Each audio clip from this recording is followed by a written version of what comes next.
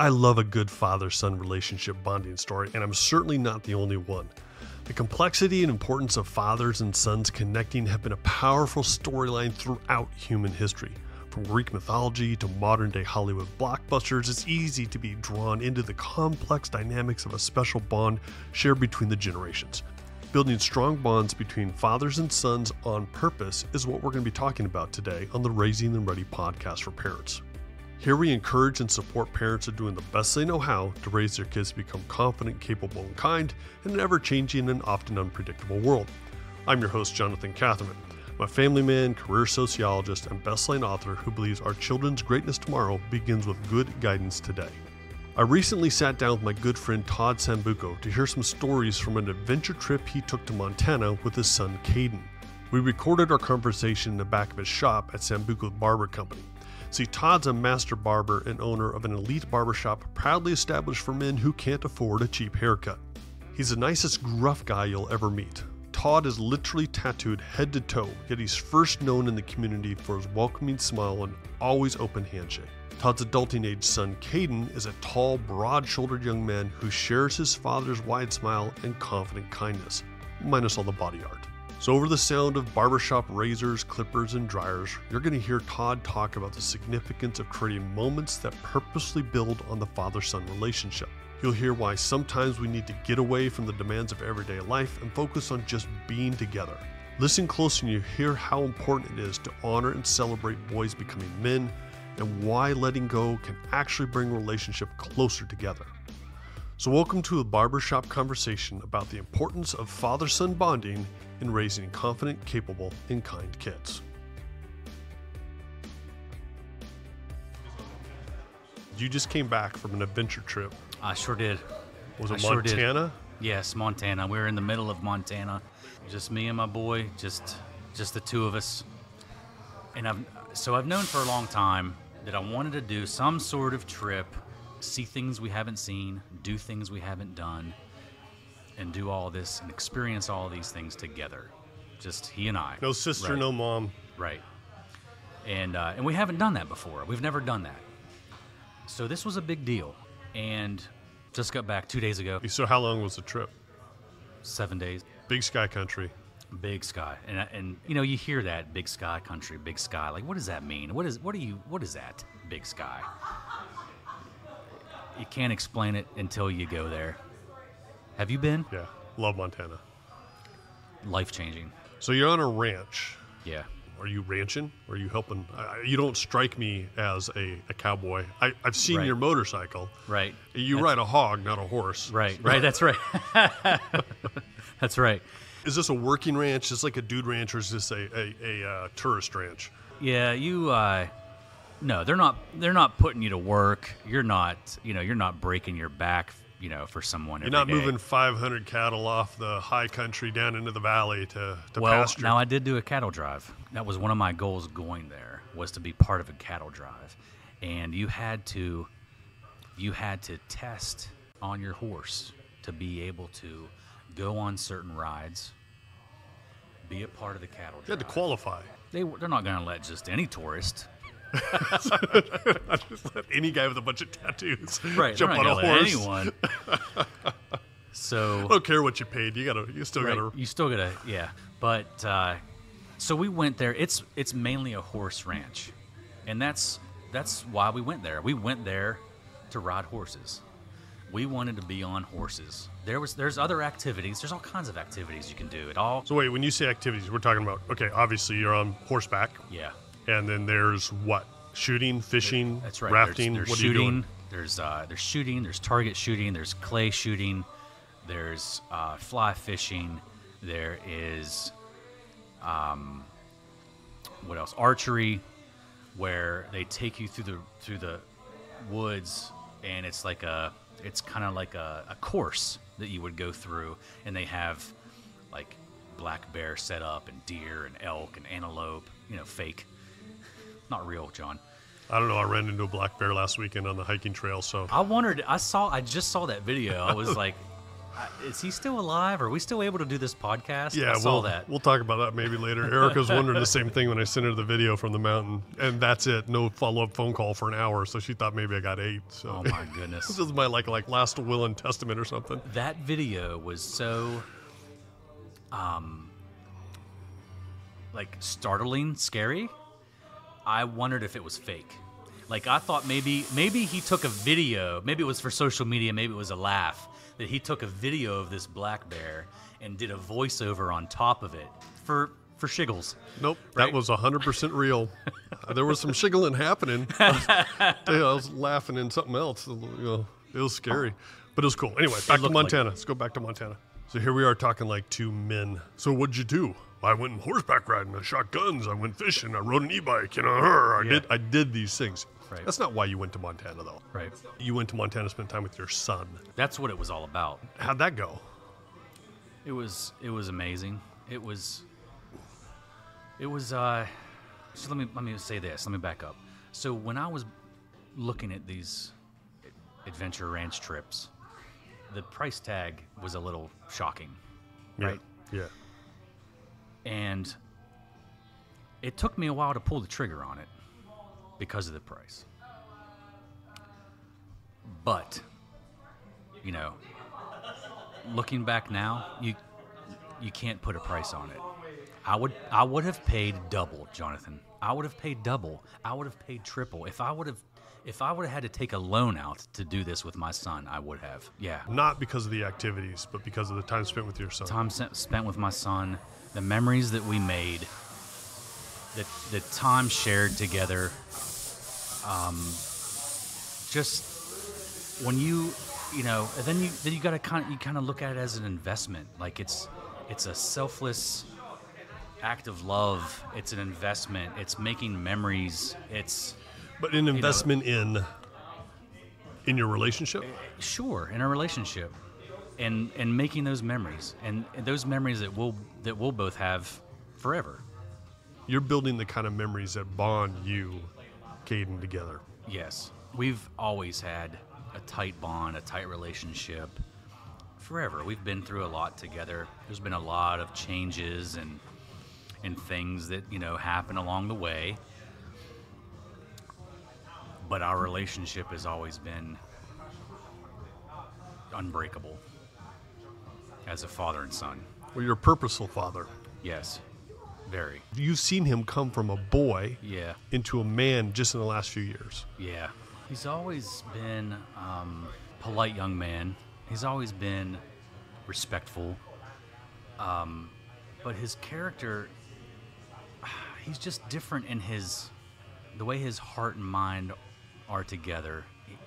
He's always up. He's game for anything. Yeah, and he's always has a positive outlook, positive mindset. Not afraid of hard work.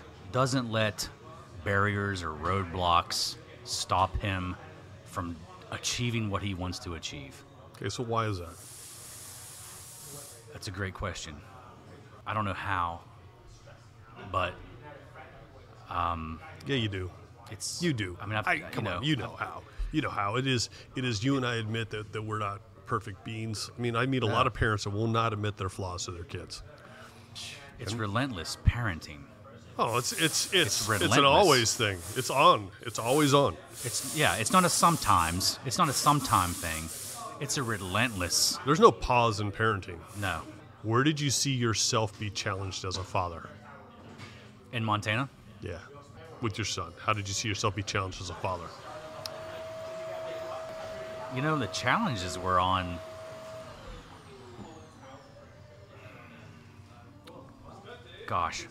my own part. I've had a handful of really nice vacations. But it always takes me a while to decompress. Once I decompress, it's like it's the next day and it's time to go home. This was different in that I decompressed. It took me 2 hours. That's all the time you needed to shed all the burdens of... Once, and it's never happened in my life like that. Why? How did it happen? Give us a secret, because I know that I'd like to know. Man, the ride from Great Falls to the ranch was 2 hours, and it was like every mile we went, I was decompressing. Maybe it was the wide openness, the as far as you can see nothing, the wide open pastures and rolling hills and mountains. It was like layers of beauty. And I found a lot of comfort in that solitude, in that no one was around, in that there wasn't any traffic. You wouldn't see you wouldn't come across another car for miles. Yeah. And there is something about that I absolutely loved. When was your bonding moment at the ranch? Gosh, the first thing we actually did was when we got in the ranch, we got to our cabin, and our cabin, our little front porch had a little 2-seater bench on it, and we sat together on that little 2-seater bench and looked out at the pasture, the big Montana sky.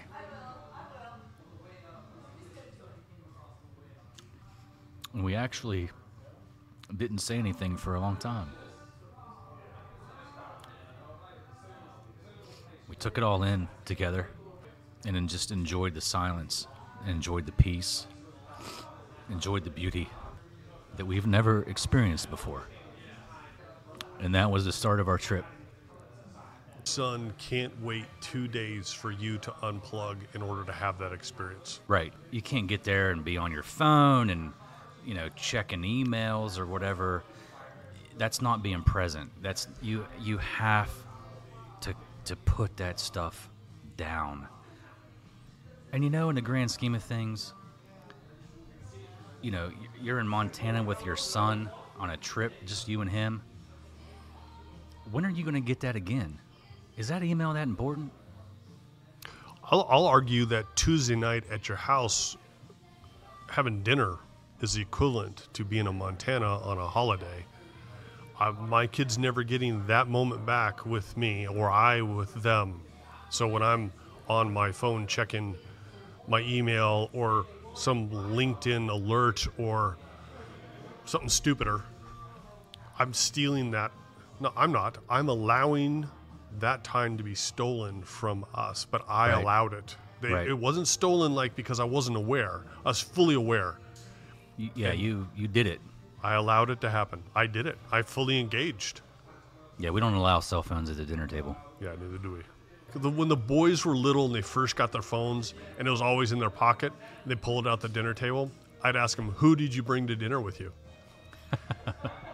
Now they've learned, but there was a time where the phones were on the counter, away from the dinner table, and no matter what that phone did, it wasn't important. Right. Now nobody looks at their phones at dinner. You can be in your pocket; it's fine. Mature people can handle your phone alerting you in your pocket at dinner and not look at it. Yeah. You and I are sitting here; we're not looking at our phones. I happen to have seen your phone text message gone off about a half a dozen times. You haven't even looked down at it. No. Yeah, that's discipline. That's just maturity. Yeah. So here you guys are on a porch. We're on the porch in Montana, bonding. And I'll say that's, the ride there was beautiful, but I feel like that moment is when the trip started. Okay, so that's moment one. You said the first time. You bonded elsewhere also. Seeing him on a horse for the first time. Wait, that was the first time you'd ever ridden a horse? When they're 5 and you set them on a pony and they cry, that's not the same thing. Oh, yeah, I was like, my wife was like, she was all about be careful, insurance, blah, blah, blah, don't break anything. And so I'm like, is it going to be me or him? Which one of us is going to go down? Which one of us is going to break something first? And I was concerned about myself, but of course I'm more concerned about him. But we just got so comfortable in a day. In a day, we were so comfortable. So then we were like, all right, well, we want to go faster. We want to ride. I came here to ride. That's what I want to do. Trail, I want to you're ride. not trail walking. Right. I don't want to trail walk for 6 days or so. I want to ride a horse like a cowboy. I want to learn how to rope. I want to be a part of a cattle drive. I want all the things. I want the skull ring in the back of my pocket. So then I think it was the next day, there was an opportunity to take the speed test. And I'm feeling good. I'm feeling confident on my horse. And then they tell me, well, your horse, your horse bites and kicks.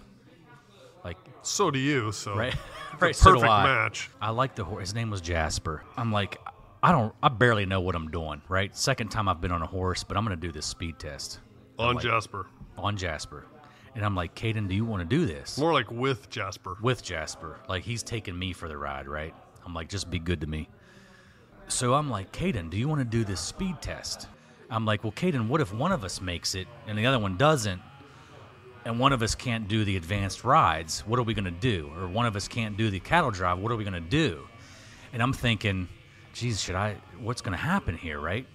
So we both get on our horses. His horse name was Stash, which was very cool. Stash. And so we go with the Wranglers. We go out in the pasture. I do my test. I'm just hanging on, trying to keep my feet in the stirrups. And I'm like, oh my gosh, Caden's not going to be able to do this. First time on a horse, blah, blah, blah. So I go, I do the test. I do the test a couple times. And she's like, okay, you're good. I'm like, what? All right. So then Caden goes. He does his thing. He passes too. I don't know how we did it, Jonathan. I really don't. I mean, we're yeehawing and yipping it up on the horse, like some tourists, And it was great. It was a great feeling. It was a great feeling. We both make it. We both get to do everything that we want to do. Everything's great. And it was just fantastic. It was fantastic, Jonathan. It was like what I pictured in my head for us was happening together, which was the only thing that mattered. So we get to do all the things together, and we get to go on all these rides. We get to go through the Lewis and Clark National Forest together. Right? At any point, did you have to recognize, literally in your brain say, let him go? I mean, that's the hardest thing for parents, is to let their kids go. I'm still struggling with that. Yeah, well, we all are as parents. But Yeah. Is there any point where you had to say, you know what? This is him. This is not me. I have no hands on the wheel. I have no influence on the decision. Yeah. This is 100% him. Yeah. Let go. Yeah. He's a man. You kind of Well, I'm gonna push back on you right now. Right. You grow old enough and you become a man. That doesn't make you mature enough to be independent. Right. And there's a level above independence. So the 3 levels are dependence. You need me to do for you, which our kids have all gone through. It's part of birthing kids, right? They need us. Right. Dependent. Then there's independent. I can do this for myself. You start hearing that from kids as soon as they say, right. No, Daddy, let me do it. Let me do it. Let me do it. Right? But then interdependent. Interdependent is I can do this all by myself, but I'd rather do it together with you because together we're better. Yeah. So I know you saw times where your son was completely independent. This is the hardest part, is where parents let their kids just simply be independent.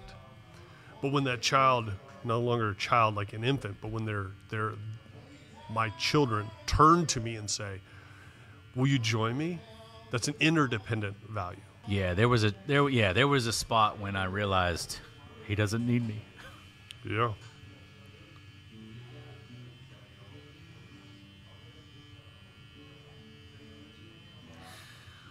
Yeah, there was a point where he's fine. He's good. He doesn't need me. That's tough. Why? Wouldn't it be tougher if he did as a right, young you're right, exactly, into his 20-year-old right? You don't young want man? that, and you don't want that, right?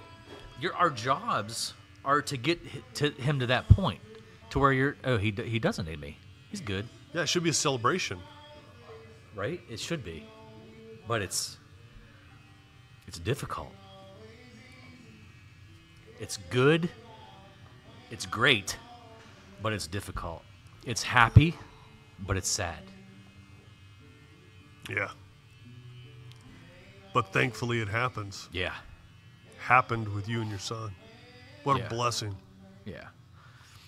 But he turns back to you and says, let's do this together. Yeah. Everything, we didn't separate for a minute. And we got into a routine in the evenings of, after dinner, we would shoot pool. There was a pool table, and they had a rec room and a fireplace and a pool table, and we would shoot a couple games of pool every night after dinner, and that kind of got to be our thing. And then we'd go to the cabin. I'd smoke a cigar out we'd sit on the porch together again in that little 2-seater chair and look out over the pasture and the rolling hills and the mountains and livestock and animals and just take it all in. And we would talk and talk about anything. And it could be about the ranch. It could be about, our day. We would go through our day together and what we liked best. And we would talk about what's coming up for him. And we would talk about those things and anything goes kind of stuff, father-son stuff. And then at night, we would actually crawl into bed and watch a movie. And I haven't done that with my son since he was a little boy. And for him to want to do that, with me was kind of overwhelming. You don't get that time back.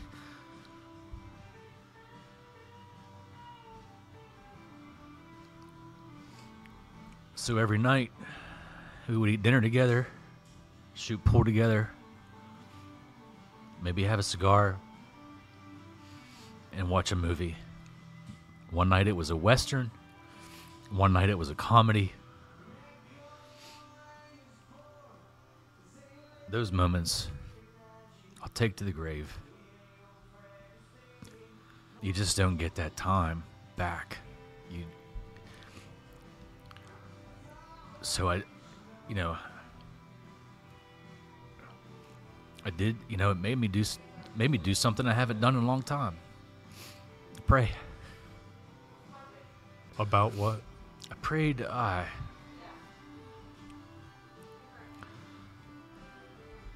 prayed that I had that opportunity, and that I prayed that God gave it to me. I prayed that He showed me the beauty of that landscape, that land, that lifestyle. I prayed for the time with my son, just being grateful and thankful. But it's been a long time since I've done that. And you take things for granted, and you just take the days as they come, and you do what you got to do, and you move on. But it's those moments, those are the moments that matter. You're known in the community as a man who runs a shop, Sambuco's Barber Shop, that is more than just a place to come get a haircut. It's a place to connect. But yet, you're known by your children as a father who is the safest person, the safest place to connect like that. And you know what? Shops and jobs come and go. But our family, man, that's what I'm hearing you say. That's what matters most. Yeah, it is. It really is. It goes so fast. And you don't realize it. And you can hear it from other people. You can hear other people say it. But you don't quite get it until you're older, until it's your son. It's growing up and moving on and moving out. And then you look back and you're like, wow, how did this happen? Right, so drop some wisdom on us, man. For all the dads that are listening, whose kids are younger than ours, what would you say they really should consider doing in order to make a moment like this as valuable as you've experienced?